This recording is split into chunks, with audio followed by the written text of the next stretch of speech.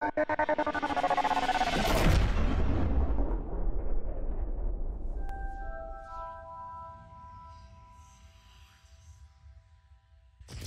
so let's talk money outside of TV.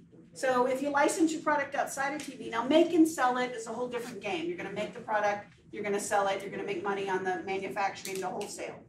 But if you license a product outside of TV, you're going to get a higher royalty rate. So in TV, it's maybe 1 to 5% because volumes are huge. Right, right. Outside of TV, you might be able to get 5 to 7, maybe you get 10 if you're lucky.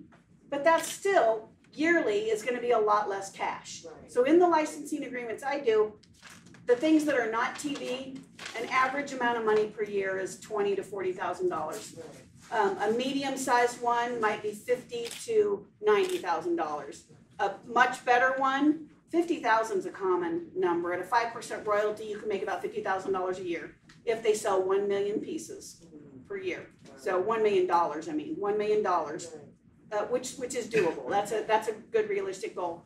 You know, if you get up into 150,000, 200,000 more, those are unusual. Those are more unusual. They absolutely happen, but they're not the norm. Right.